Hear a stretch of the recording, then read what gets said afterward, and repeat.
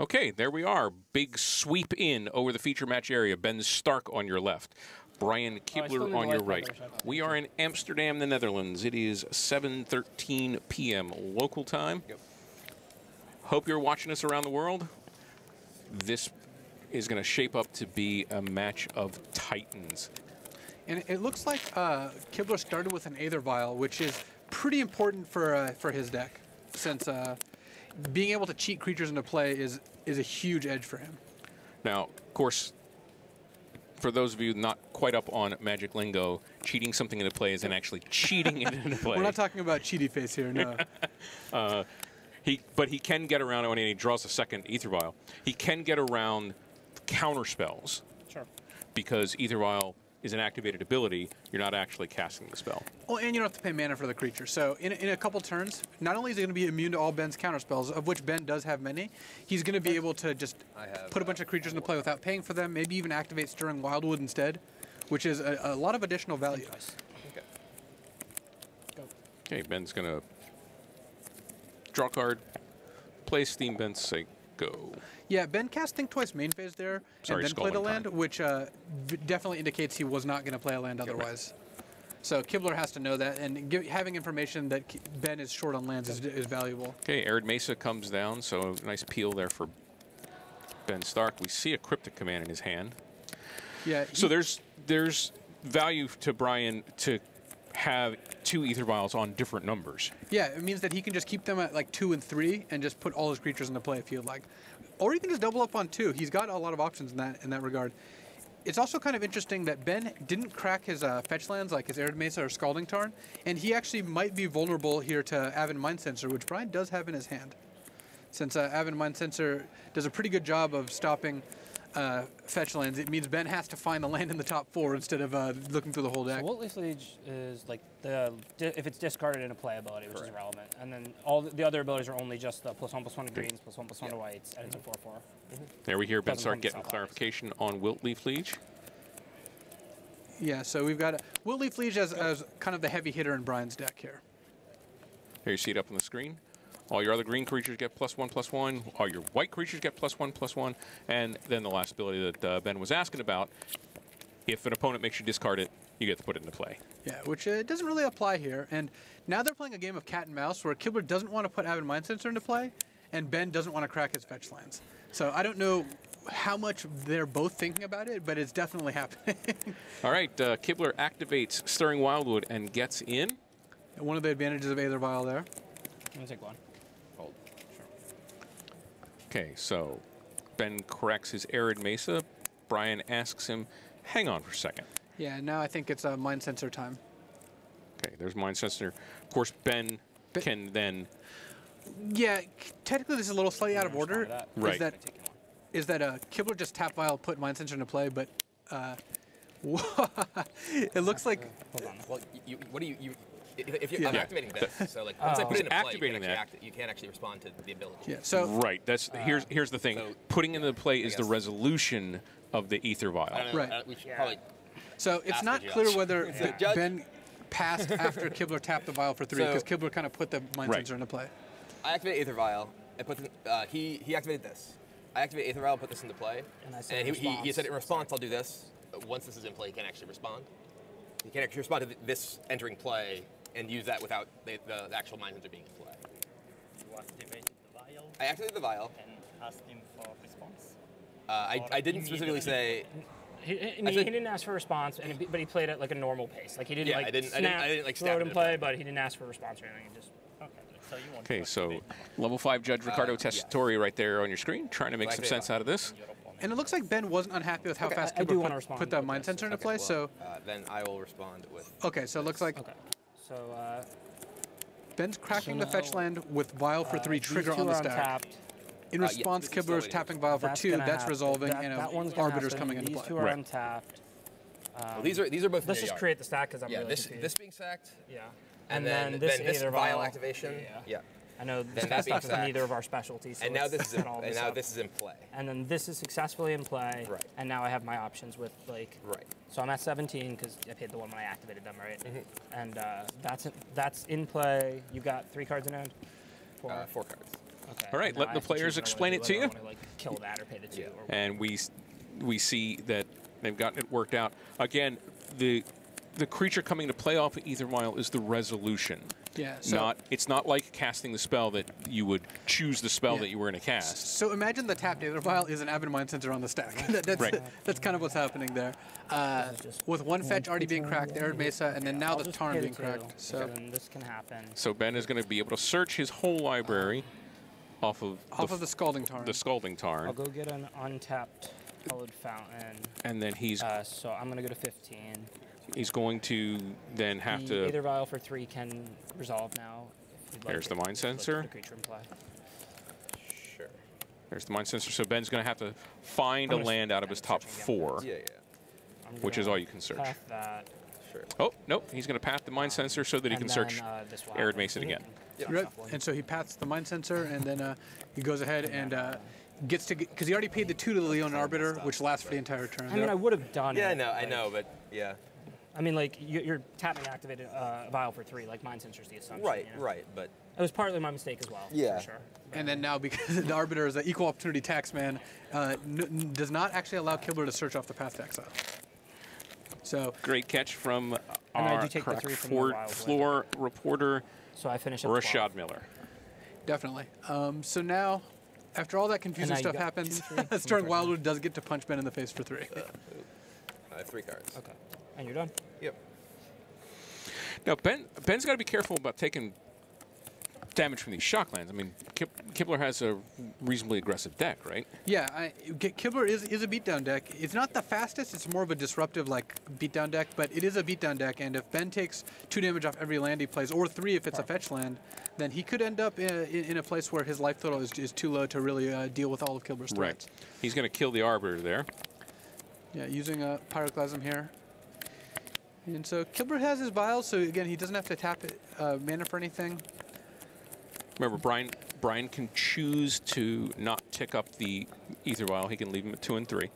Yeah, if he wants to leave it at 2 and 3. He does have Wilt Leaf Liege, but he might not be worried about a counterspell here.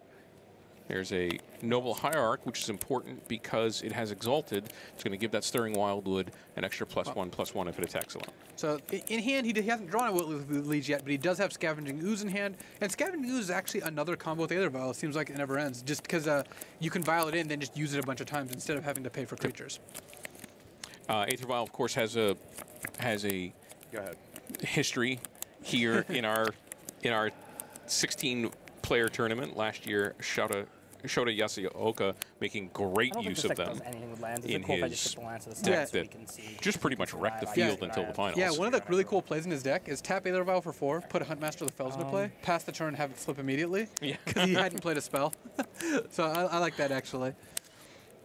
So Ben content to do nothing with a pair of Cryptics, an Electrolyze, and a Snapcaster Mage in hand, which is kind of what you're looking for there. Or perhaps a trio of Cryptics, even. Looks like all 3. Okay, there's the Stirring Wildwood. Snapcaster Mage. He's going to path that. Yeah, that looks like his plan. You could give Think Twice a flashback to save a mana, but I think Ben's probably not looking to do that. Well, Okay, let's see what Brian Kibler Targeting? has. Oh, he's got a cool play here. He gets to Violin Scavenging Ooze. activate Vial for 2. Sure. I will remove path. So he gets to Scavenging Ooze gets to devour the path. No counter, but it does actually stop the Snapcaster from Alright, flashing it Snapcaster back. goes on the stack. Right, the targeting. ability's in the stack. Right. Yeah, targeting it. Right, once again, the players getting clarification from each other exactly where they are in the stack sequence. Yeah, there are confusing things happening in this match, but they've been able to figure it out quite well, which is not much of a surprise. Yeah, for those of you watching along at home, remember, these are 2 Hall of Fame players. I wouldn't necessarily suggest playing at the breakneck speed that these guys Yeah, are both playing. these guys play quite quickly, and things could get confusing. So Ben has a couple options here. He can Electrolyze. He can't kill the Scavenging Ooze because it could eat the Leonin Arbiter, but he could also, flashback Think Twice. Like at this point, he's not going to get to cast the path no matter what. Yeah, can't do anything about that. All right, we hear from the back tables that Yu Yu Watanabe has taken game 1 from Stanislav Sivka, and Reed Duke has taken game 1 from Shahar Shinhar. And that matchup in particular, Shahar against Reed Duke, it really depends on if Shahar has good sideboard cards against Hexproof, which he might not. He seemed concerned about it earlier. Well, as Rich and Brian were talking about earlier, that Shahar really feels that he's a heavy underdog in that match. Goody. Okay, there's Ben Stark's hand, Electrolyze, and 3 times Cryptic Command. Put a land this turn. And he got bashed for 4 by the stalking Stirring Wildwood because of Noble Hierarch. I don't believe I have. I don't think this is either of our kind of magic. I don't believe I have. So Kibler verifying whether or not he's played a land this turn. And I believe the answer to that is no. Yeah. I think he played the Thicket Well, I last certainly turn. didn't play Thicket this turn because I added Yeah, mana. So- I think he played the Thicket last turn. He's right in the thicket of things here, but the question now, he's got Temple Garden. He's playing it untapped, so he can use Scavenging Ooze twice and potentially use the Path to Exile in his hand. Go ahead. Think twice. Yep. Can't stop Think Twice from getting flashed back, though, since Ben can always just, flash it back in response. All right. Does B-Stark have any Tectonic Edges in his... Ben is playing 3 Tectonic Edges, yes. So he's got a little bit of disruption for the Stirring Wildwood here. He's got also a hand of Cryptic Commands. Even though Ben's at 8, he's not that close to dying. 8 life is actually a lot when you have a bunch of Cryptic Commands in your hand. Yeah. And only 1 card in hand for Brian Kibler. So despite not paying mana for anything with Aether Vial, he still only has 1 card. Yeah, I mean, Aether Vial does cost you a card. So it's kind of like he has 7 lands in play, which is a lot for a deck like his. Scavenging Ooze, eating the Pyroclasm, but leaving the Leonin Arbiter around. I think Brian is worried about an Electrolyze, which it turns out Ben does have in his hand. All right, there's Kibler's draw. As he madly flicks his cards as he is wont to do. It looks like a Luxon Smiter, though, which is pretty good here. It gets around Lightning Bolt and Electrolyze, and Vial does mean Cryptic Command is a little less good than it would be, though Cryptic Command is still an amazing card.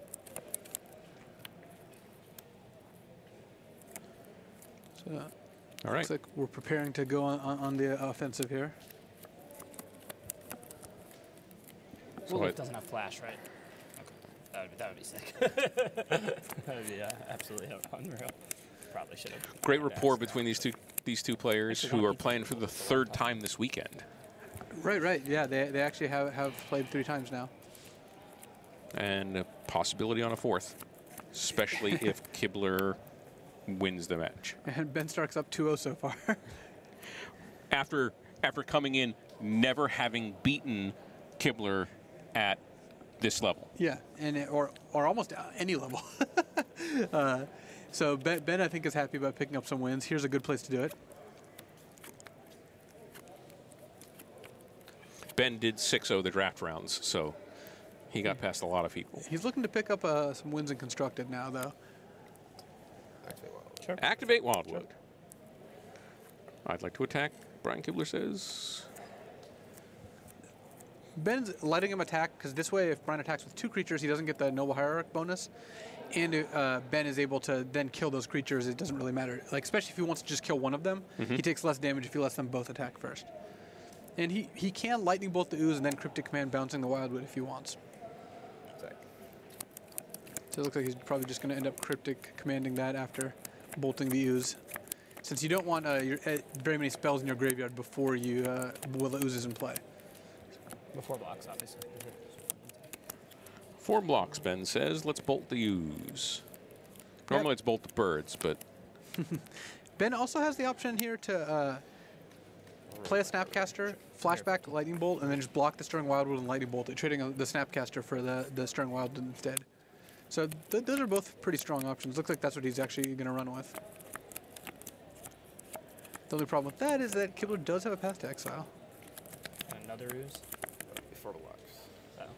Well, Yeah, I mean, yeah, target Snapcast that's the that, only yeah. card. Yeah. Before blocks, you're going to pass it. Okay, so Path to Exile on the Snapcaster Mage, as Luis predicted. Looks like Ben has 5 basic lands in his deck, which is actually a lot more than decks like these normally play. And, so he's not going to run out of targets anytime soon for Path or Ghost Quarter. Even though the Snapcaster got exiled, he still has flashback on that Lightning Bolt until end of turn. Yep. Yeah, he's able to bolt the Noble Hierarch now, since he might as well. Ben is down to 4, and with 2 Aether Vials in play, he could, be dangerously low, especially since Kibler does have things waiting to jump out. In this case, it locks it on Smiter, but Ben can't always tell, so it looks like... 13. So Go. Ben is just going to attack with Snapcaster Mage.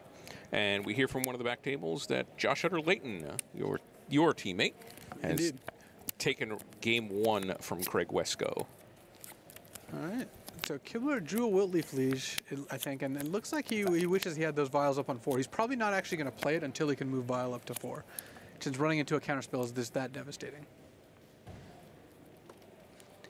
So Josh trying to make a huge comeback after 1-2ing his draft that we thought he was going to do really, really well in. And he's still in it. Yeah, no, he's definitely in good shape here. I think that if he wins out in these rounds, he actually has a good shot at making top 4. Right. So Kibler just passes the turn, and Ben draws a Mana Leak, which is not really high on his list of priorities here. Right. Facing down a pair of Aether Vials. All right. Still has Cryptic Commands in his hand. 1, 2, 3 of them.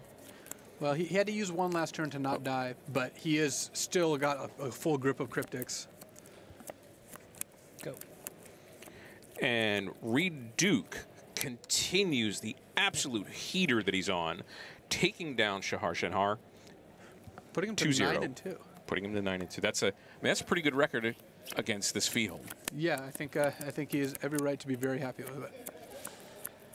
And he's not the only one. I know, Hall of Fame elect Huey Jensen is, watching with great anticipation. Oh, Voice of Resurgence, which is a big, big card against Ben. Yeah, and because Kibler has moved up the Vials, I guess he's electing not to Vial it in. Is it a Wiltleaf Liege? Ben predicting the Wiltleaf Liege that Kibler actually does have, since Kibler moved the Vial up to 4 after keeping it on 3 for a while. Ben's under some pressure here. Kibler's got all his 4/4s out, and those actually do survive Ben's burn spells very well. And Ben's only at 4. Yeah, they are threatening lethal.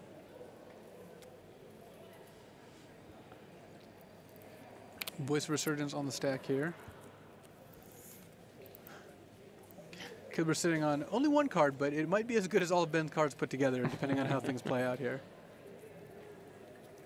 Counter it and bounce the. Bounce the Ether Vial with 4. I don't know if I should bounce the Wildwood or the Smiter. This is what I've been thinking about. Sure. He's going to bounce one of Kibler's creatures. It comes back for free. That is basically free either way. Doesn't cost a mana at least. Okay, Ben start doing a little out loud figuring. That can matter. Ciphering, if you will. Yeah, which is generally his style. I guess the Smiter has to make more sense. Okay. So he bounces, locks on Smiter. I will activate Stirring Wildwood. Sure. Attack. So Ben's going to block. He's going to try to electrolyze that thing end of turn, but then Kibler's going to Vial in the Wiltleaf Liege. Bam. Gets it bigger. So I bet Ben wishes he had Supreme Verdict in his deck now, but unfortunately he doesn't look like he's playing any Wraths. I'm trying to put that to 3. Any in the sideboard? He's got the Hallowed Burials in the sideboards, Right, but, as we talked about before. but yeah, he does not have That's my thought, Supreme Verdict you know. itself. I can deal with Cryptic best this way. So. Can't have stone all of it. Go. Instead. Oh, locks it on Smiter is the one he Ether Vials in. Yeah, so Ben is under Thank you. enough pressure here that even with all these Cryptics, he's not able to actually get any headway. He's just delaying his own death. So he has to bounce Strong Wildwood, tap all of Brian's creatures, and that doesn't really get him to a point where he's going to be able to win the Now game.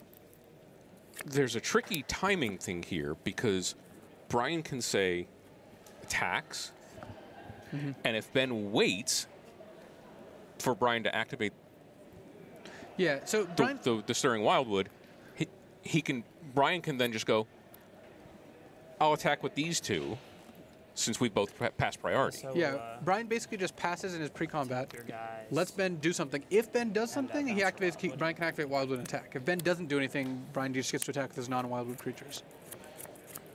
So Ben did have to bounce the Stirring Wildwood and tap Ryan's other creatures. And here's where having Deckless comes into play in a pretty big way. Since Brian knows he can just play all his creatures now, it does not actually matter for Ben. Go to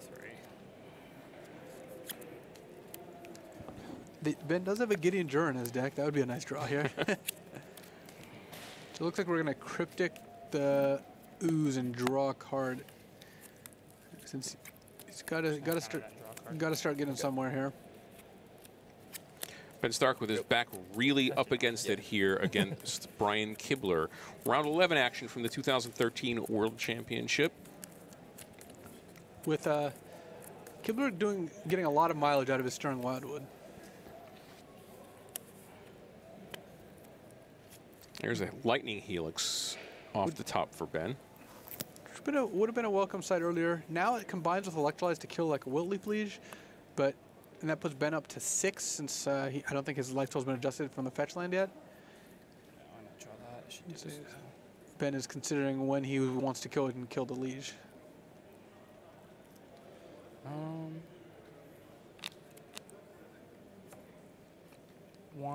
and 1. Okay. Doing 1 to the Smiter, hoping to draw another bolt off the Electrolyze. Kibler's hands empty there on the right-hand side of your screen. But both hands are about to be empty in a second here. So, yeah, if Ben drew another bolt, he could bolt, Helix bolt the 2 4/4s that each had a damage on them. But he didn't, and then Stirring Wildwood plus the Lockstone Smiter, we're going to get him. I know. All right, game 1 to Brian Kibler in this action. A loss here doesn't completely knock Ben Stark out. A loss certainly kicks Kibler to the curb. Yeah, Kibler needs this win a lot more than Ben does, though they both would much like to have it. Ben has some good sideboard options here. The 2 Hallowed Burials are pretty strong. And we'll take a look at those in a second here. We've got also Baneslayer Angel and Threads of Disloyalty. So those are pretty sweet. Qualifiers for the next Pro Tour have begun. You could be on the big stage for the Pro Tour Born of the Gods, taking place February 21st to 23rd in Valencia, Spain. For more information, visit wizards.com/PTQ. And we're also going to take a look at one of the significant cards in that match. I think I actually messed up the time of my guys. I should've put there are a lot of cards were flying around there, but this one in particular did have a pretty big impact on how things played out, and in fact was part of the most complicated stack of the game, which is kind of funny because that stack involved multiple cards in the graveyard. And it wasn't the only complicated stack in that game. Yeah, which they're talking about right now. All right, there's Aven Mind Sensor. It's certainly an anti-combo card because it prevents people from searching the biggest part of their library. They can still search the top 4, but you're not going to be able to pull everything out of it. We see it was featured as part of Sam Party's GP Portland winning sideboard. I didn't know about that last point. Yeah, getting Flash is actually much more interesting of a card, too, because now you can actually play it in response to, like I said, there are mystical teachings, but also just the fetch lands as we saw in that game, Gifts Ungiven, all sorts of different effects. And Aven Mind Sensor has been a significant part of Modern since there was Modern. Yeah, because of the mana base of, the Scalding Tarns and Verdant Catacombs and all the other Zendikar fetch lands, plus the Ravnica shock lands, you end up being able to hit people's mana bases almost all the time, and then Scapeshift has been a big deck ever since Modern started. And it's primarily good against Scapeshift with, again, applications against Pod, which is actually what Sam Party was playing when he won the Grand Prix. Right. So it's good in his deck and against his deck. But Aven Mind Sensor has, as we saw in that game, it's mostly there against combo decks, but it can hamper Ben's mana development. I wouldn't be surprised if Kibler actually just took them out, though, since he's got Thrun the Last Troll and Sword of War and Peace, which both present much bigger threats. Yeah, Thrun is a big-time problem for Ben Stark. You don't need the Aether Vial. It's already uncounterable. You have to Wrath it away. Luckily, Ben's actually Hallowed Burials do get around regeneration, which Wrath of God itself does, but Supreme Verdict does not. But Aven Mind Sensor, despite its utility that game, the fact that it lets Ben pick up free cards off Electrolyze is just a little too much, I think. So, Kibler, his sideboard plan might involve leaving them in, but so much of his deck is actually good against Ben that there aren't that many cards he'd want to take out. All right, sweeping down to the overhead view of the feature match area. Ben Stark on the left, Brian Kibler on the right. I'm Sheldon Menery, sitting beside Luis Scott Vargas, and we are in round 11 action. 2013 Magic the Gathering World Championships from Amsterdam in the Netherlands. This would be your third trip to event here? This is actually my second. I was here for the Pro Tour in Amsterdam in 2010, but actually didn't go before You weren't, that. you weren't here in the 2004 one? No, 2004 was a little before I started playing. So, Ben shuffling his now Counter Magic Light deck is my guess. As you saw last game, Aether Vials and Voice of Resurgence and Locks on Smiter all make counter spells a lot less good. So, Does Kibler need Aether Vial? I mean, is he an underdog if he doesn't play in a game that he doesn't play an Aether Vial? no, definitely not. His cards are all very castable. Aether Vial just makes his deck flow much more smoothly. And it also makes the Stirring Wildwoods that he has only a pair of them, but it makes them much better if he draws them. Also, a big part of his deck, too, is getting Leonin Arbiter out and then Ghost Quartering his opponent's lands or Tectonic Edging his lands. So having Aether Vial does let him use those without much incident.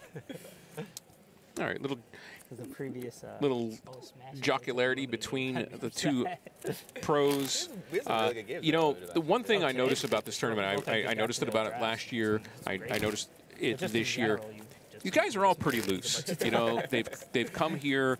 There's a lot on the line, but what makes great champions great champions, and you've got to be a champion to get here, is the ability to not really be affected by the externals. Yeah, and as you can see with Brian and Ben talking, and even though they're good friends, normally you have this level of like camaraderie and casualness at this tournament, which was here last year when I played in it, and I've observed it here this year, where even though there's a lot on the line, you're playing with people you know well, you're playing with people who you respect, and it's easier to be a little more relaxed. You know your opponents aren't trying to get you, you know? Right. Good luck. You too. All right, we hear that Stanislav Sipska has come back in Game 2, tied up his match with Yuya Watanabe. So Okay, we're on the draw. Ben happy with his opening hand. 6 land. Kibler not so much. Kibler I mean, the hand I kept last time was actually pretty bad. saying 6 Oh, we're on land. 6. Yeah, it was on 6. I had Vial and Wildwood and a little bit of disruption. Can't do We're much. certainly going to keep it. Yeah. All right, so I so mean, it's Kibler not like the Kibler being pressure hand is right. good. I'm just going to bolt something or whatever, you know. on the draw is not Obviously, you quite don't as wanna bad support for that hand, but you can't just go to 5. going to 6. Yeah, I mean, he would probably still choose to play first, even knowing he was going to 6. But if you're going to mulligan, being on the draw actually is not as bad as it could be, since especially it gives you another shot at hitting like the turn 1 Aether Vial, I mean, obviously there's and no it 6 gives you a good shot at having I enough doubt lands there's to enough work either with. you keep on 7. I'm not really sure. Really. 4 landers should start. Get a quick look at Ben Stark's hand momentarily as the spotter I got plenty of puts them up. It looked like a 2-lander to me when he was drawing it, but we'll see what ends up happening in a few minutes here. Well, if it's a 2-lander, he goes into the tank thinking about it, doesn't he? Wildwood. Yeah, Canopy, but if it's like 2 lands, a Quarter. Pyroclasm, which I do saw have been like You do a have 3 a drop, land spell. that's Yeah. usually just going to be a keep. You can't mulligan that aggressively. I mean, Ben is a proponent of mulligan aggressively, but even that's a little bit much. Are they done over there? And Craig Wesco has come back in his match against Josh Utter-Layton to tie it up at 1 game apiece. Yeah, that's the black-green Jund, minus the Jund part. It's just black-green, mid-range. In Josh's hands if I against had a choice. Wesco's white-black deck. At least you're honest. So I do like the white-black tokens deck for what it's worth. I actually, Appreciate honesty. So, all right, you said Ben is a relatively aggressive mulligan. We know that Martin Yuza is very aggressive at the mulligan. Who's the most aggressive? It's definitely Martin. Martin takes the cake. And actually, the last Pro Tour Amsterdam wanted to mulligan a hand unlimited of like 3 land, a 2-drop, a 3-drop, and another 3-drop it was 2 land, 2 3-drops, and a 4-drop because it didn't have a 2-drop. But it was a 6-card hand already. It's like, Martin, you were insane. That being said, he probably knows what he's talking about. He won the last 2 Grand Prix Bokums. Okay. Yeah, that does look like a 2-lander. Sphinx's Revelation, Cryptic Command. But he's got Pyroclasm and Threads of Disloyalty. Threads of Disloyalty is particularly effective against Voice of Resurgence, so that is one of your best answers to it. Kibler showing the judge there. That's Netherlands Judge Tijn Zijp. I will not try to pronounce that. And turn 2 Scavenging Ooze from Brian Kibler. Go ahead. That Scavenging Ooze presents all kind of problems for Ben's flashback spells. Yeah, it not only hits like his Think Twices and that sort of thing, even though he only has 2 of those, I suppose, it also really gets this 4 Snapcaster mages. Makes them much weaker than they would be normally. So those things are annoying. It's also annoying to Ben that you can't always Lightning Bolt or Electrolyze it because sometimes it becomes a 4-4 or a 5-5. So he's going to have to deal with it early if he deals with it. There's Threads of Disloyalty right there. It's the littlest control magic. So it all steals something that's cheaper than it, but it does it in a very effective fashion. I've seen this card take a lot of Tarmogoyfs and Dark Confidants in my time, and yeah, nowadays I guess Voice of Resurgence is one of the premier targets for it. Rashad Miller fills us in that Mind Harvest is the littlest control. Mind Harness, yeah. Harness is the littlest control magic. Go. So Ben forced to Think Twice, miss a land drop, and potentially get his Think Twice eaten by Scavenging Ooze here. Attack you. Okay, Brian goes in and attacks. Think twice. Yep, it's gone. And then Eat Think Twice, he says, and Voice of Resurgence already looking very, very bad in this game for Ben Stark. yeah, he has some cards that'll help him come back, but if he doesn't draw lands very soon here, he's going to be in trouble. He can Pyroclasm these creatures away, and he has drawn a land here, so threadsing the Voice of Resurgence is actually a fairly good way to start coming back. 3 left. I have 4 cards. Since Ben would get the Elemental if the Voice were to die. And the Scavenging Ooze doesn't have any fodder, so Kibler can't even really attack it into the Voice. To some degree, Ben's probably thinking about which land he wants to fetch if he does end up going with that play.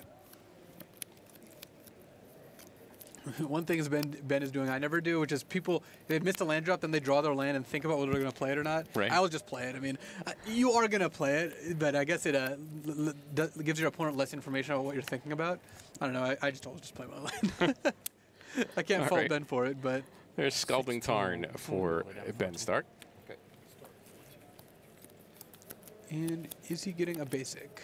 So for the most part in Modern, you don't have to do 20 points of damage to somebody to kill them. No, for the most part, you have to do like 14, and that might be optimistic. I know the deck that Josh and Ephron Webb are playing has Thought Seizes and Fetch Lands and Dark Confidant, so sometimes you don't even have to do 10 damage to him. Oh look, Ben found himself a Voice of Resurgence. Yeah. All right, the very disloyal Voice of Resurgence. See, Kibler has going here. If Kibler has a Wildleaf Liege, does let him attack by it, but Ben's just probably gonna have to take his licks and then end up pathing the Wildleaf Liege at some point. Take 3. Yeah, down 11. Voice of Resurgence, certainly a major player at the last Pro Tour.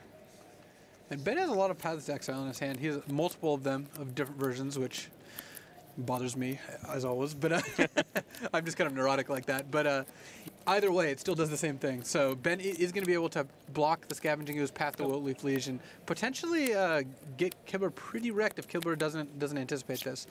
I'm not saying it's a bad attack on Kibler's part, but it is one of the things he has to be concerned with. And probably not happy about. He doesn't have a ton of options, though, since, I mean, his deck is mostly creatures and mostly sorceries. His other alternative is to attack with just the Wildleaf Liege and just to see what happens. There's Tectonic Edge that is going to take out the steam vents. Yeah, that does cut down on the range of what Ben could have, since now you've ruled out any Electrolyzes, Lightning Helixes, or Lightning Bolts, which is good information. So it looks like Kibler debating the attack. I mean, you're always sending in a Wildleaf Liege here. The question is whether you send in Scavenging Ooze, and I think it is a good idea to not send it in. You avoid getting wrecked by Path to Exile, and you end up keeping a Scavenging Ooze on your side of the board, which is a lot better than trading it for a Voice, which then gives Ben a token. On the other hand, if Kibler doesn't get aggressive, Ben is already at 11. It's possible that giving Ben 3 life is something he can't afford. So I think I favor not attacking with the Scavenging Ooze, but it's also kind of cheating because I know Ben has Path to Exile in hand. Right. But I think even from Kibler's perspective, it makes sense to do this. Okay, so Wildleaf Liege battles in. Ben And most likely thinking just about passing it. And making the decision. Path to Exile. So Brian Kibler will get the search out of basic land and put it into play tapped. Rather unnecessary 5th land. I mean, his deck can't use that much mana, so it's not as much big of a disadvantage. If he were to path Ben's creature, it'd be a lot better for Ben than this one is for Kibler.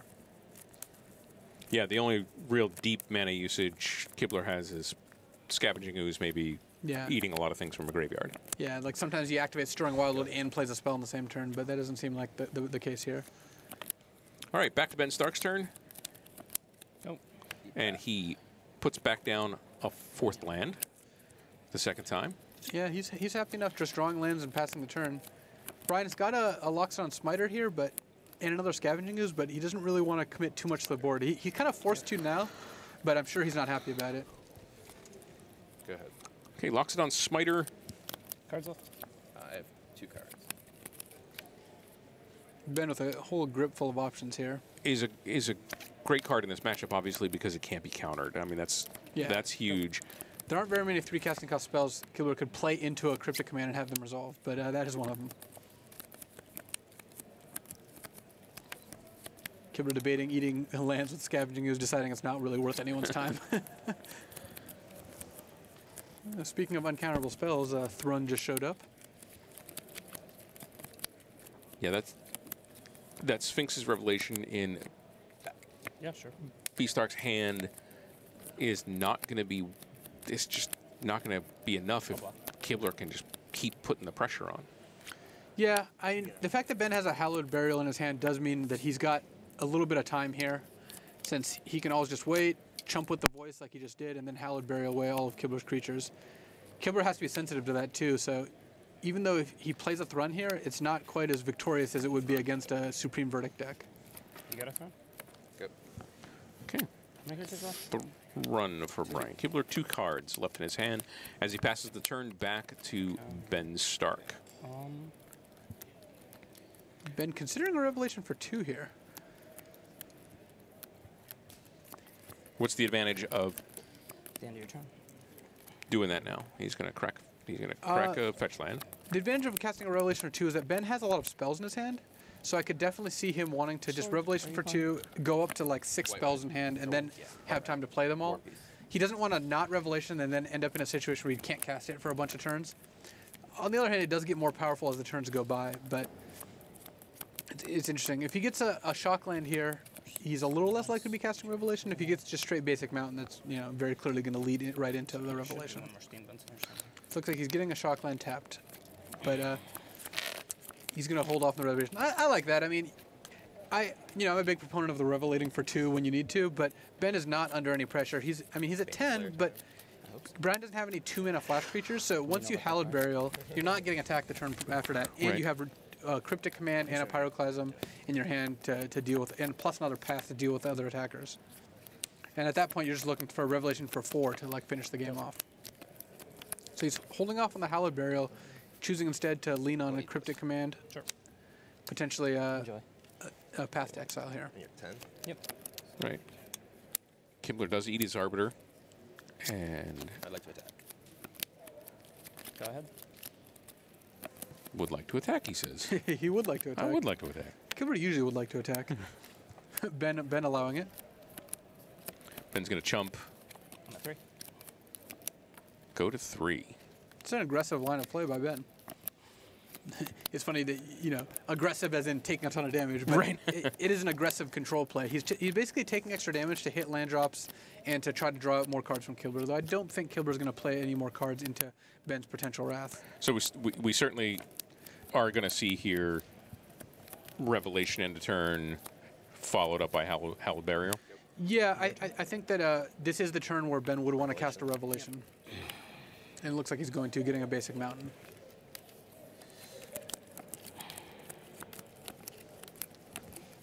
So Ben not afraid to take a bunch of damage, especially you're playing against a white-green deck, and they don't have burn spells, and they don't have very many ways to play instant speed creatures. So for the most part, Ben is fairly comfortable, keeping his life total low in order to get more of an advantage out of it. Hallowed Burial is looking pretty good here. The fact that it kills Thrun and Scavenging Ooze without any sort of toughness-based thing or regeneration mattering is very impressive. Okay, Sphinx's Revelation. Gonna take Ben back up to 5. And out of the immediate danger zone, then, as we discussed, Hallowed Burial tucks everything. Yeah, just ships all those cards right to the bottom of Kibler's library. Oh, interesting. It looks like Kibler did side in his 1 Torpor Orb against Snapcaster Mage. Yeah, that makes a lot of sense. I certainly can't fault him for that. Since Torpor Orb does mean that come into play abilities do not, or creatures do not trigger abilities when they come into play. Correct. So that does stop Snapcaster Mage primarily. Okay. Lane and Arbor and Torpor Orb. Ben Stark's like, what? It's good value because Ben doesn't have any cheap way to get rid of it. He has Cryptic Command, which can bounce it, so that is a danger. But he doesn't have any way to permanently get rid of it. There's Gideon. Geez, powerful planeswalkers indeed. Gideon is actually a pretty good one of. It's in matchups like this, it does a lot of work. He can use it to either blunt Brian's attack or just start picking off Brian's creatures, or eventually both. Yeah, you play it, take it up. Yeah, so he's going to Pyroclasm away Brian's creature and tick up Gideon up to 8. Voice of Resurgence for Brian Kibler. Followed up with a Scavenging Ooze. Which right now has actually, and another side effect of Hallowed Burial is that Scavenging Ooze looks like it only has one thing to feed off of, which is makes it not quite as intimidating as it would be otherwise. Just the 1 Arbiter in your yard. Ben Stark doing a quick check of the creatures in the yard, +2. as we mentioned. Now I think Celestial Colonnade is going to start doing some work, because unless Kibler can find another Ghost Quarter or Tectonic Edge, the Celestial Colonnade is going to start ambushing Kibler's creatures that are forced to attack because of Gideon. I would like to attack, says Brian Kibler. I would like to... Only thing I didn't think about was which one I wanted to block. Ben deciding which one to block. Yeah, I like blocking the Ooze first because if you block the voice first, Ooze can grow to a 4/4 off the voice, and then your Colonnade can no longer kill it. Professional player. That's what he does. Kibler passes the turn. Ben plays another Tectonic Edge. Go to 10. Ticks Gideon Jura up to 10, says go. So it's +2 ability. During the opponent's next turn, creatures that player controls have to attack Gideon if they can, which means it's basically a fog. I mean, even... Yeah, worst case scenario, they have 100 creatures out. It would be a fog. But in this case, all it's doing is making Kibler send in his creatures into the Colonnade over and over again, which is very good for Ben. And then once that's over with, Gideon plus Colonnade does 10 a turn, so the game turns around very quickly. Okay, so... Bounce draw. Okay, I'll get a token. Kibler tries Tectonic Edge. Ben says, let's bounce that and draw a card. Yeah, he bounces his own Colonnade, actually, but that does trigger Voice of Resurgence. So, elemental token for Brian Kibler that has power and toughness equal to the number of creatures he controls. Pyroclasm. Pyroclasm. This one died, and I got one from him. Oh, that's just a new one. Yeah.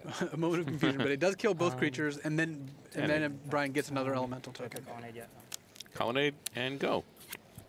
Oh, Path to Exile is the draw for Brian Kibler. Which will stop the Colonnade, but Gideon is still presenting a huge problem, and Ben just drew another Colonnade. Just go. +2 on Gideon. Of course, you ask, oh, what's Gideon's ultimate? Doesn't really have one.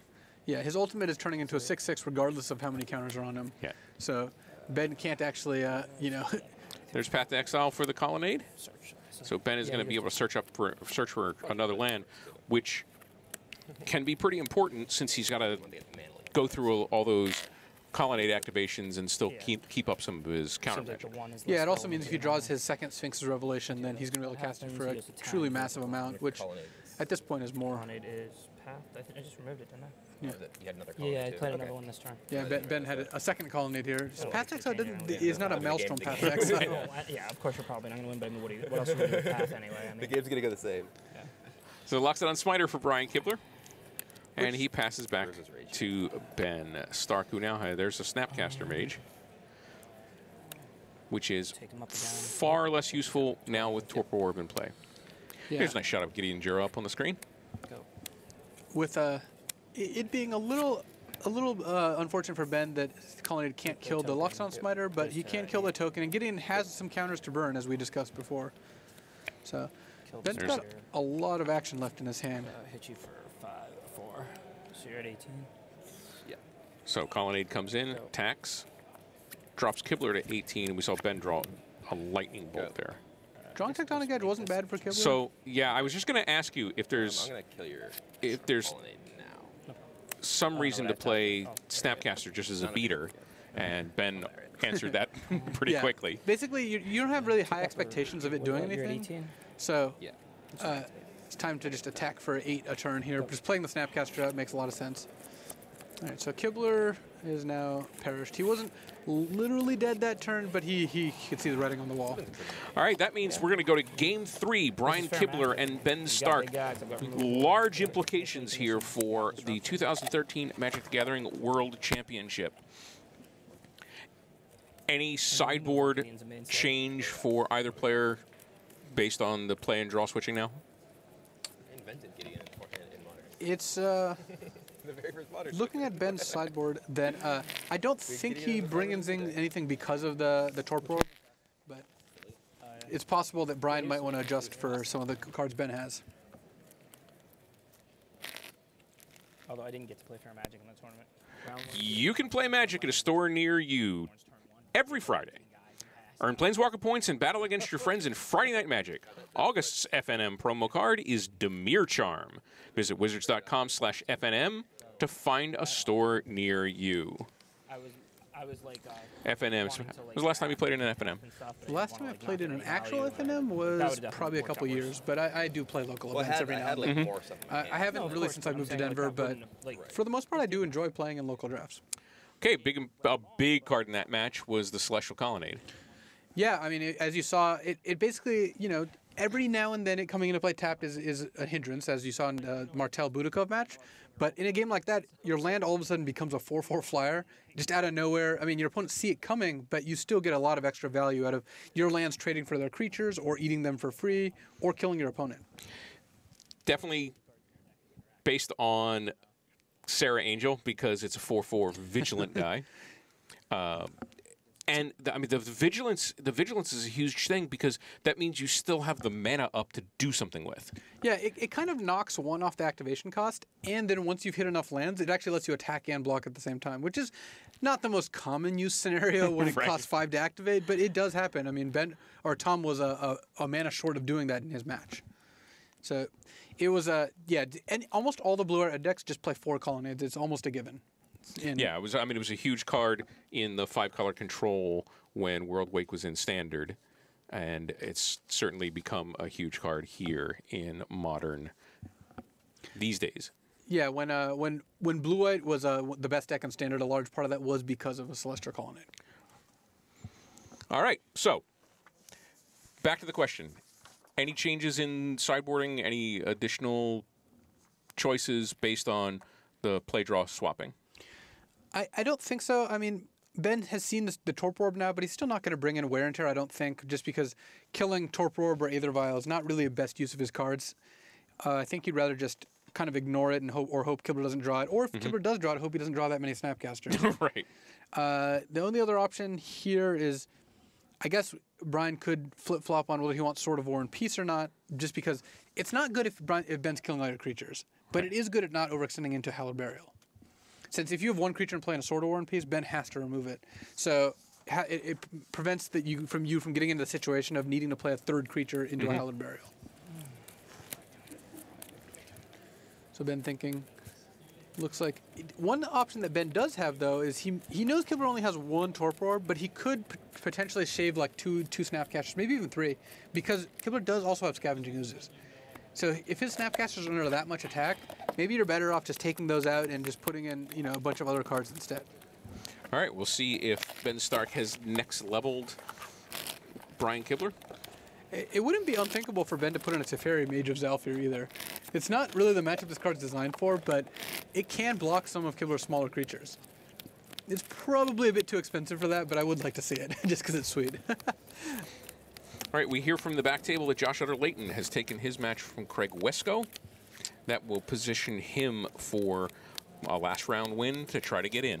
Yep, that's what it looks like. Wesco did need that win, but unfortunately for him, it looks like Josh was able to snap it up. Yeah, slim mathematical chance that a 21 gets there, but probably not. Yeah, it looks like it's unlikely. So, looks like if Shahar is pretty much down to the wire. He needs to win his last round. Well, I mean, he's already on a 20. He's already on 24. Oh, he actually made it to 8-2 this round. So right. So it looks like Shahar and Reed are playing a potential foreshadowing of the top 4 matchups. Very distinctly possible. Which I guess Shahar hopes is not the case because right, they did not go well for really Shahar. bad matchup for him.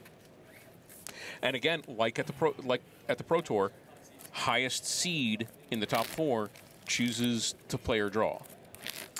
Yeah, which is very big, especially in Modern. The older the format gets, the more important it is to play or draw generally. Like, it's more important in Standard than in Limited, and it's more important in Modern than in Standard. All right, so Brian Kibler on your right. Thanks. Ben Stark on your left. Both- Marshall Sutcliffe behind. Both characters uncharacteristically pensive there, but Yeah. Yeah, you can see the Look at Kibler's arm. It has like a sheen glaze. of sweat on Brian Kibler. It is relatively it's uncharacteristically warm here in Amsterdam. I guess that's Even for the summer. The building is without air conditioning. As a matter of fact, you and I are sitting in the only air-conditioned spot right now here in our 20 square feet of Whisper Cube. I prefer to think of it as the pressure that's on Brian and Ben, but that's not actually the case. So even though this is a very big match for both of them, I don't think that that'll make them sweat. Adding that extra distraction, though, means you just have to be mentally tougher. Yep. So Brian on the play here with, he hopes an Aether Vial. I'm all good. Oh, He does not like it. no. Ben Stark also doesn't like him, so both players are going to go to 6. Every game. Bullshit. Looks like Ben might be Yeah. considering not doing I'm so. okay at 1 with you, but I thought last game. Oh, No, it looks like Ben is actually oh, good. he did. He set it aside. It looked like he was chipping it. Well, luckily for him, then you see Chandra perched over on the side there, not getting shuffled back into the deck. I wonder if I'd agree to we both show. I guess I probably would. I'm more the answers. Need to see what you have. Well, I don't have a hand. So. Yeah. Well, no, not right now. So First Kibler you gonna- have to draw that. Kibler going to go down to 6, and There's definitely value for you again, to know that I have. really, Definitely. What really happens a little bit. suboptimal when you're on the play already. You know, it's- Yeah, I mean, it's tough, especially since his deck doesn't really have a way to filter its draw steps because he's not playing, he's not playing card draw because he's playing an aggro deck. So if he draws a few too many land or a few too many like Aether Vial type cards, he doesn't have a ton of ways to get out of that besides hoping to draw, all spells. And whereas Ben, if Ben floods, he has Celestial Colonnade and he has Sphinx's Revelation and Think Twice, so he has answers to that. Okay. Kibler, really, again, a turn on Aether Vial would get him out of this. If he draws like 2-land Aether Vial and all creatures, that puts him in a pretty good spot. So that's kind of what he's hoping for. That's reasonable comeback capability. As it turns out, decks that play Aether Vials really want to see them in their opening hand, but that is no surprise to anyone, I'm sure. Right. Looks like they're close to the last match still going, though. I saw Stanislav Sivka in play with like maybe 15 lands in play, which is not unusual given the decks they're playing. He's knotted up at 1-1 in his match with Yuya Watanabe. You playing like all mirrors. And they are playing, certainly for the pro points, two Yeah, of them out of good. contention. But pro points are important. Yeah, I mean, a pro point per match is really big, and it's like you're playing in the top 8 of a Grand Prix. So it looks like- Unfortunately for Brian Kibler, he's going to go to 5. Yeah, which is tough. I mean, you can certainly win off 5 cards. We all have, but it's not the place you want to be. It is. I mean, Kibler's way too used to this to really let it shake him, but he certainly can't be happy about it. Right. What's the deepest mulligan that you've won off of? Have you won off of a 4? I won off a 4-card hand. I have not won off a 3-card hand. I did see David Ochoa win off a 3-card hand, though. His 3-card hand was like Plains, Kami of Ancient Law, Glacial Ray, and Kamigawa Limited. So that was pretty impressive. And Ben's an interesting spot, too. When your opponent rolls to 5, I mean, you do start thinking about, oh, man, they're at 5. That's good for me. But you also think, like, what can go wrong? How can I lose to a 5-card hand? And sometimes, because it certainly happens.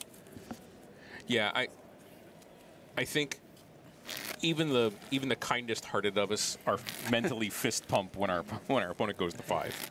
I mean, you play Magic for the good games. You wouldn't want to play if it was all your opponents rolling to 5. When you're playing for the top 4 of the World Championships, you won't begrudge your opponent a 5-card opening hand. Let's just put it that way. Ben would say the same thing. Yeah.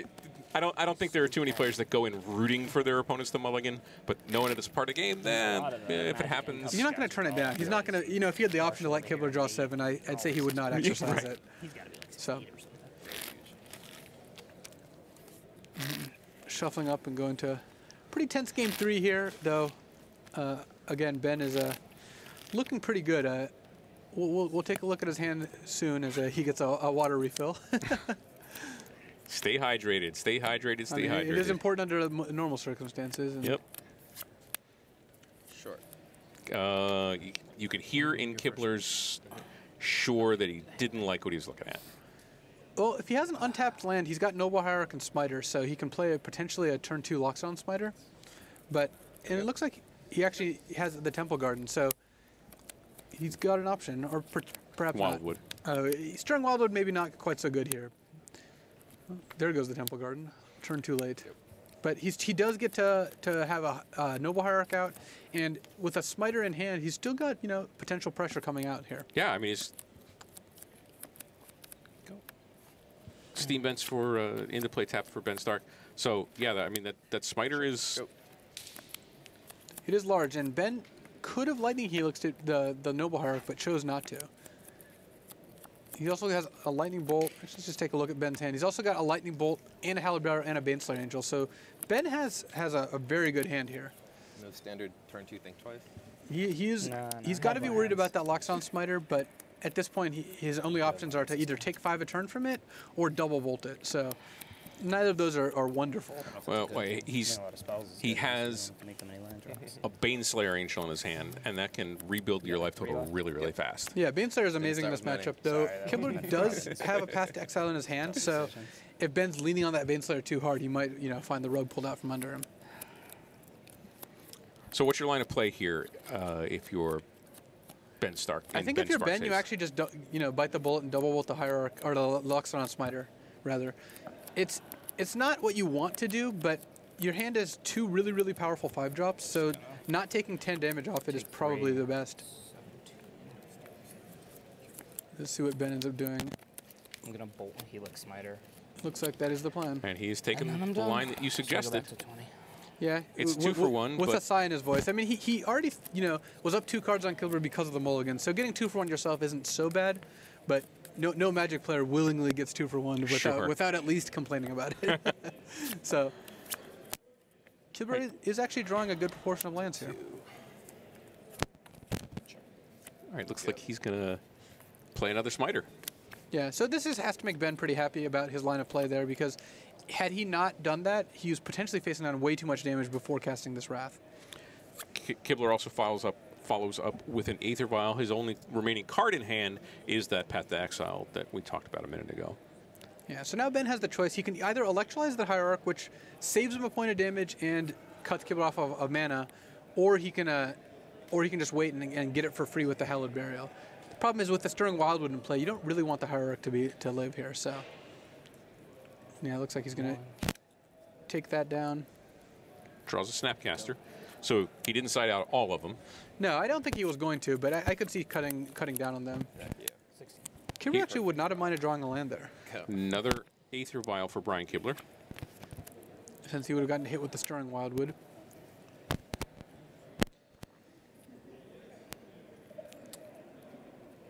Scalding Tarn, it looks like, for Ben Stark, and he's going to auto-crack it. Path or not is going to be pretty important.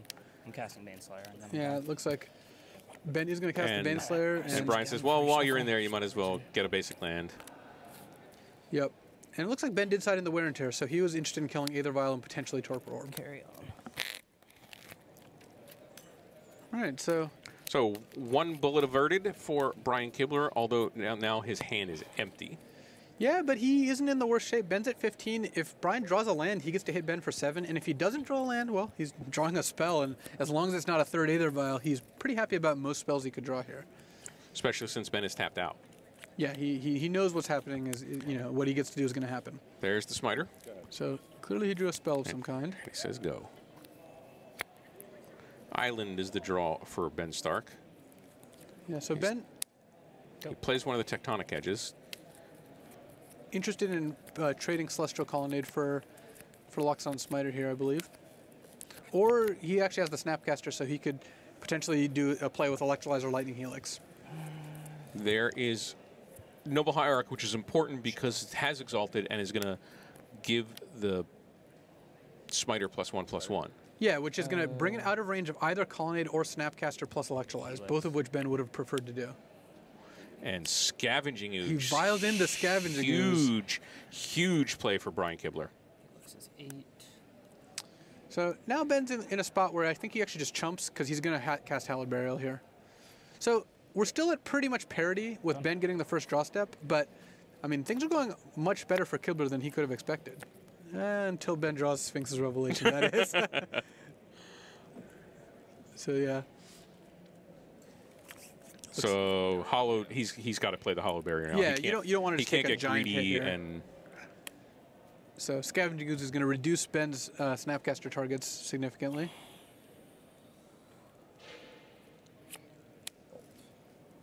Brian takes the Bolt, the mana from the Noble Hierarch. Now, Ben can't use Tectonic Edge on Brian right now because he only has 3 lands. But once Brian drops another land in order to activate the Wildwood, then he can strip it.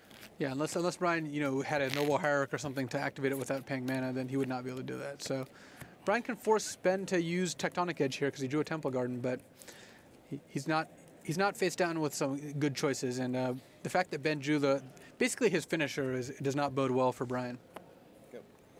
All right, no cards in hand for Brian Kibler. Lots of cards in hand for Ben Stark in a second here. Yeah. Brian choosing not to play the Temple Garden. I think he wants to wait till Ben taps out, or till Brian draws his own Tectonic Edge or Ghost Quarter. I knew when I didn't get attacked by Colonnade, it was bad. Yeah, I figured. And Brian makes a disgusting noise. So fast to not slow roll you. Sphinx's Revelation for 6 for Ben Stark. Not only does that, was my refill attempt his at hand, showing to you, that just do it as fast as I can. buffs up his life total to 16. Yeah, including chaining into another Sphinx's Revelation, which is going to make this game exceedingly difficult for Brian to come back from. All right, Ben Stark tapping a few mana. Looks like he's going to start finishing the things off with this Colonnade here. Attacking with the Colonnade. That will drop Brian Kibler to 13. So at best, 3 turns for Brian. Because he doesn't have too many reach or flying guys, does he? Yeah, well, he has a Stirring Wildwood, which can chump, because it does have reach, but Ben does have a Tectonic Edge, so it's going to be kind of hard to actually manage that. And Brian did draw Path to Exile, but... Path it? Yeah, even if he does end up pathing it, it's still going to be really tough for Ben to lose this game. The second Sphinx's Revelation really is the nail in the coffin, along with the 6 removal spells. Having options can't be good for me. I mean, Brian saying Revelation. these Yeah, options sorry, cannot be No, good for me. Yeah, I know. There we see Ben Stark's hand. Lightning Bolt, Path to Exile, Pyroclasm, Electrolyze, Revelation, and Cryptic Command. Yeah, I'll just draw, counter draw. Yep. Counter and draw, says Ben Stark. Go. choosing just to try to finish this game off. Kibler potentially being able to attack for 3 here. Again, Tectonic Edge is still kind of throwing a damper into that. And he had enough mana to do that because the Celestial Colonnade doesn't tap. Bam. Yeah.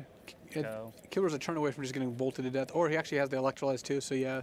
He actually could just Electrolyze bolt him once he's... I guess I should have responded, but yeah, sure. I might respond to that. Are there any other creatures in the yards? In response to that. How many more? So Kibler, Yeah, I get a Kibler save. casts Triple Bolt may kill me. Scavenging Ooze, Fine. which goes through, or vials in a Scavenging Ooze, and starts eating things. Ben debating whether to try to like burn Kibler out by pathing Scavenging Ooze and then burning in response, but at this point he's just going to let it happen and then eventually just path it and then attack with the Colonnade next turn. So Brian does gain 3 life from that, taking him back up to 8. Ben Stark sitting comfortably at 16. And there's the path for your Ooze. Brian searches up the first basic land that he comes to, which is the Plains. Just gonna electrolyze you. And a turn, Ben says, I'm going to electrolyze you. That's going to draw him a card. Now Ben has just double bolt in his hand, so he does not really need to go much further than that. Attack with Colonnade, bolt, bolt, and this should be short work. Sure. Sure. Chump block with the Wildwood. There's no creatures in yards now, right? No. Bolt you. Bolt you. Okay. And There's we the have- game. Ben Stark has taken down Brian Kibler 2-1 and made a strong argument to get himself into the top 4 of this event, probably knocking Brian Kibler out of contention with 18 points. That was some play. Yeah. That definitely was. I mean, that matchup is going to have a lot of back and forth, and it certainly delivered. Yeah, again, we saw that Brian mulliganed to 5 in that game. So that means Good luck to you as well. Ben Stark, who came into this tournament 0-4-2 against Brian Kibler lifetime, It's now 3-4 is and now 2. 3-4-2, having beaten him 3 times in the Swiss rounds. It's an impressive comeback, and this is a good place to get your wins. Yeah. All right, we see that Stanislav Sivka and Yuya Watanabe are still playing, so it looks like we're going to get over there. And they've got, like I said before, a lot of lands in play, which is not too surprising in the blue-white-red mirror. This is game 3 in this match. Yuya there on your left, Stanislav Sivka on your right.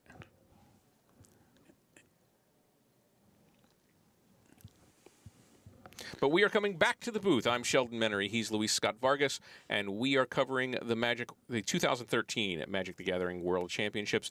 Just seen very exciting round 11 action between Hall of Famers Ben Stark, Brian Kibler.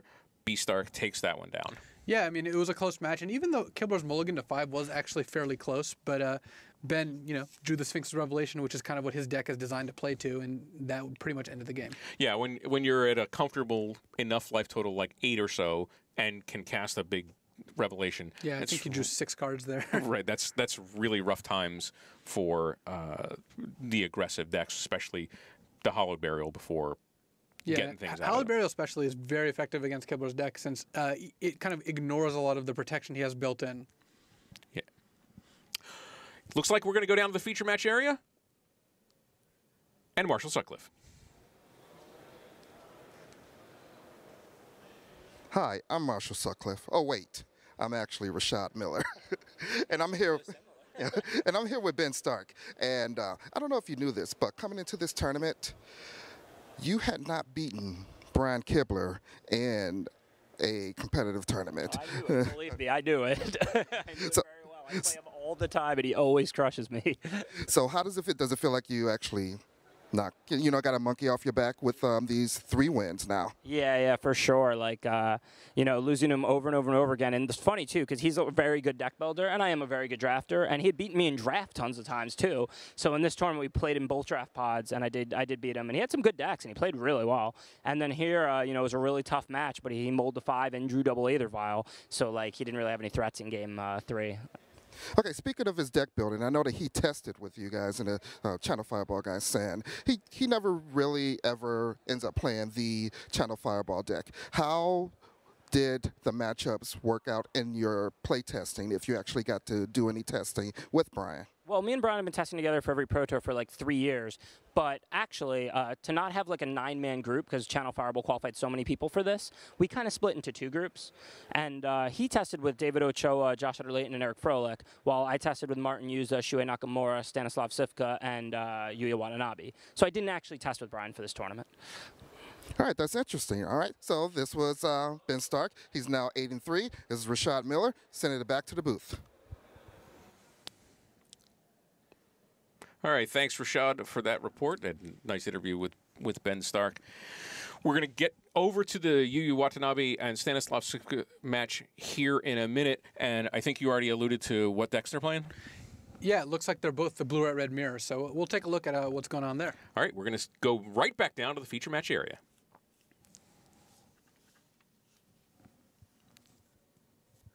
All right, from over top, we have... It looks like a war of Snapcaster Mages. War of Snapcaster Mage. Yu Yu Watanabe at 12, Stanislav Sivka at 9. We are tied 1-1. There's Yuya's hand. Gideon Jura, Spell Snare, Shadow of Doubt, Sphinx's Revelation, 2 fetch lands. So he was actually just looking through Stanislav's graveyard and counting it and just trying to see what exactly Stanislav had left in his deck. His graveyard was big enough that he could actually try to see what he had left to deal with in this game. So we've got a pretty late game. He's primarily looking at the number of tectonic edges that he had left to deal with. Okay, so he activates and attacks, and Stanislav says bounce draw.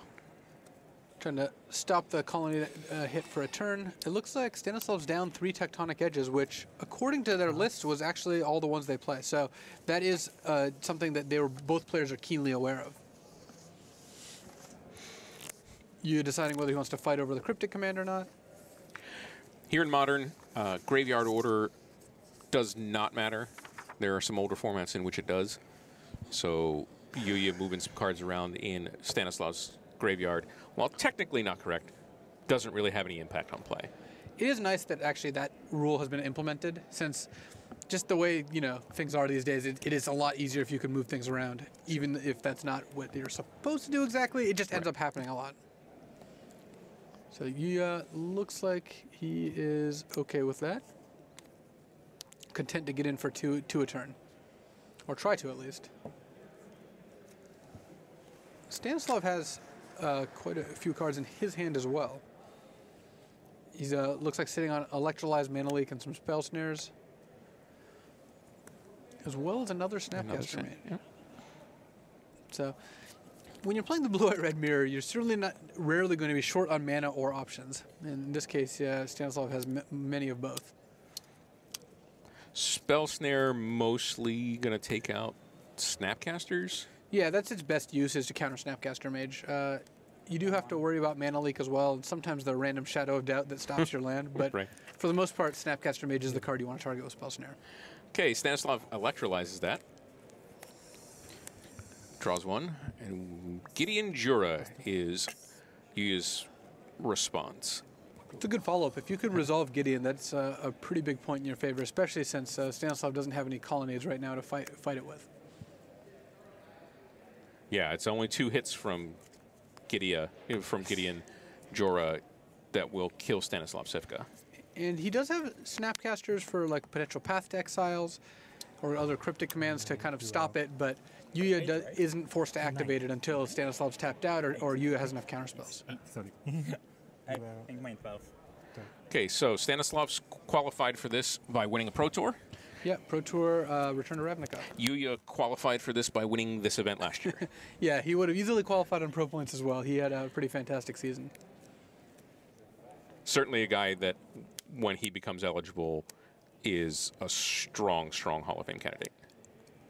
So, Stanislav going for a Snapcaster and getting it spell snared, as we were talking about, but then having the Mana Leak backup. That many lands in play, you don't expect to get Mana Leaked. Yeah, but you activated a Colonnade and cast a Gideon and a Spell Snare, so you do end up, mana has a way of getting used. Yeah.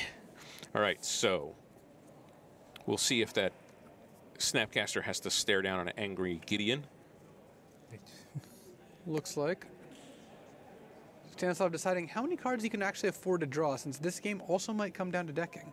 Yuya with, it looks like 8 cards in deck, and Stanislav with 12. It looks like he's going to content himself with Cryptic Command.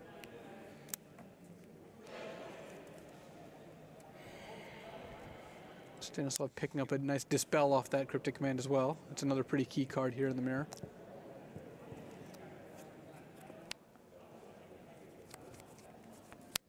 There's a good shot of Stanislav's hand. Yeah, with double Spell Snare, Snapcaster, Dispel, and the Shadow of Doubt that's not supremely relevant, he is in pretty good shape. He really does that just to make sure he doesn't die to that Gideon. You get 11, Stanislav at 9. The last of our 4 feature matches here in round 11 of 2013 Magic the Gathering World Championship from Amsterdam in the Netherlands. With Yuya trying to resolve Gideon again, and Yuya having his own set of counters. He has a Spell Snare, Mana Leak, and a Cryptic Command, all of which, you know, again, have very different uses. But none of Stanislav's cards can stop Gideon on his way back down. It's possible, sorry. There is Colonnade. Coming in for his 4 points of damage. And it would like to battle. Okay, Shadow of Doubt as basically cycling. Yeah. Though one of the players could crack a fetch land this turn. Not that that is likely to happen. Right. So Gideon is plus. Snapcaster is going to have to chip away at it for 2, though it might have done that anyway. Colonnade attacks drops Stanislav Sipska to 5, so he's now in range of a single Gideon hit. And a Colonnade hit puts him to 1, which, even though they don't have much burn in their decks post board, there could be some electrolyzes floating around since that card is always going to be decent. And the possibility of getting decked here also very real for Stanislav Sipka. Yeah, I mean, he does, even if he has access to like a Sphinx's Revelation off a Snapcaster Mage, it's still pretty hard to draw a bunch of cards and not get decked, especially even if he is slightly ahead right now.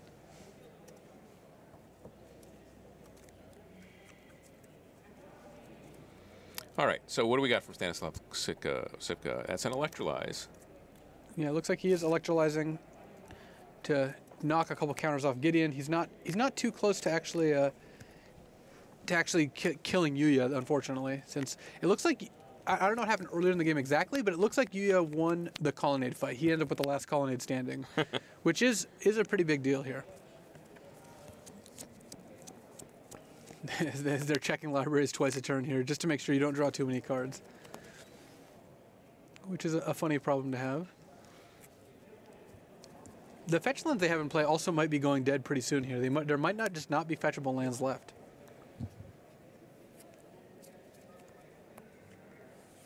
All right, Yuya untaps, needs both hands to do so. Yeah, he's got quite a few lands in play. And draws a Mana Leak. Like, I think I want to attack with Gideon. He's considering it. I mean, the Colonnade is likely to want to march in there as well.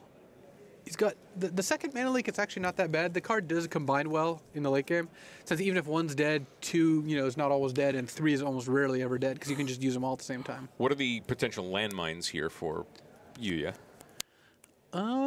He has to worry a little bit about Stanislav, assembling maybe, I don't know how many Snapcasters he's gone through, but a Snapcaster into an Electrolyze and untap and attacking with a bunch of them, especially if Yuya does attack with the Gideon, which he's most likely going to want to do.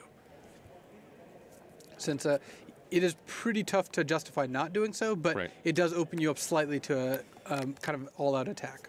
So Sipka has attempted to Electrolyze, and Yuya has responded with Mana Leak. You see up there on your screen. Now Stan is counting things in Yuya's graveyard. Probably seeing what he has. I mean, they both what he's already spent. They both have they both know each other's list, both from deck list and the fact they tested together. So you can actually look at their graveyard and try to figure out how many cards they have left of every particular type. Okay, I think I'll pay the 3, he says. And Yuya says, hey, let's do it again. For which Stan has Spell Snare, and then Spell Yuya Snare. has Cryptic Command, and that ends the game because that lets the Gideon come through. Because he counters it, bounces the blocking Snapcaster Mage. Yeah, he just taps the Snapcaster Mage because I think that was all happening before blocks there. Yes. So. All right, Yuya Watanabe takes down Stanislav Sipka 2-1.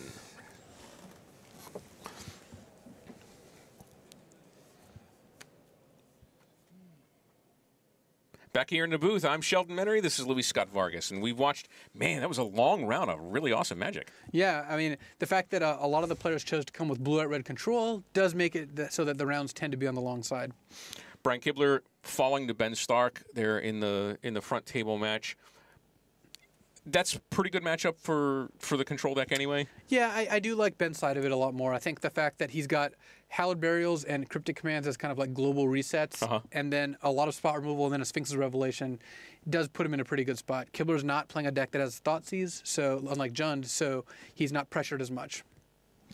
Right. So that's the wrap for round 11. Luis and I will be back to cover round 12, the final and deciding round. Right now, over to the news desk. Hello everyone, welcome back to the news desk. 11 rounds have gone, 1 round remains, but while people are playing for pro points, for honor, for position, for next year, for platinum next year, what they are not playing for any longer is a place in the top 4 of the 2013 Magic the Gathering World Championship, because that top 4 has just been decided. Brian David Marshall, who are the 4 semi-finalists for the World Championship? So leading the field, first to 9 wins, 9-2 with 1 round to go, is Reed Duke. Reed is in a position to completely reverse his record from last year's event. He's going for 50-50 lifetime. Excellent. He's going for better than 50-50 lifetime. He'd like to play, he's going to play 2 more rounds on Sunday. That's his hope for sure. First to 8 was Shahar Shanhar, the Israeli national champion, three-time Grand Prix champion, someone who has a Pro Tour top 16 on his resume this past year, and who just was in the running for Player of the Year in that last event. So, and he is going to be very busy because he's in the World Magic Cup Friday, Saturday, before he comes back on Sunday. He is now officially playing 5 days of Magic. Absolutely. So that's the first 2. Who's next? We just saw Ben Stark eliminate Brian Kibler with his win. He goes to 8 wins. He's essentially second to 8. I don't think anyone else is gonna get there. So Ben Stark is your 3rd player into the Hall of Fame this year and into the top 4 of Worlds. That leaves 1 slot open, and it's all about the race on tie breaks. So who can be the first to the next level? And that next level is 7 points, and we 7 wins. Yeah. 7 wins, I should say, yes. And regardless, win, lose, or, well, there's not really going to be a draw, Josh Utter-Layton, the Player of the Year, has 7 wins. No one else, although several other players can get to 7 wins next round, they will not have better tiebreakers than Josh if he loses this round. Because he can win and just make it moot. Because Josh got there first. He reached what turned out to be the 4th place finish line first. Now, you made a point earlier when we start talking about this, that players are still playing for that extra pro point. Each win represents a pro point. I believe I wasn't at last year's event, but you have a story that illustrates the importance of that very specific match, regardless of record, going into the last round. Yeah, deep in day 2 last year, I had a chat with Reed, and obviously he was not a happy man. Why would he be? And I just sort of gently said, look, you are one of almost no one on earth who in the next 2 hours can generate pro points. And if you can go in the next 3 rounds of, quote, meaningless Magic, if you can go 2-1, who knows, maybe weeks and months down the line, there will be another match, which means the world to you, where this next 2 hours becomes the most important matches of Magic you play in your life. And he went, yeah, hadn't really thought of it like that, and squared his shoulders, got some pro points, and as we saw at the end of the last season, squeaked into platinum. Needed every single last point to get to platinum, to get to the world championship, and now is standing on the brink of becoming only the 2nd player to be a Magic Online champion and a world champion. This event last year was literally life-changing for Reed Duke, and maybe this year will be as well. Even in last place. So just something, should you be thinking that these matches don't matter coming up, they absolutely really matter. So Reed Duke, Shahar Shenhar, Ben Stark and Josh Utter-Leyton, your top 4. Well, one of the ways that Reed Duke got to the top 4 was with his modern deck, featuring all kinds of nonsense cards. Bant Hexproof, this deck is full of the lowest quality cards I've seen in a successful deck in many a long, long year. But it's great, and you're going to hear all about it over at the video wall with BDM and Reed Duke. Let's take it over there.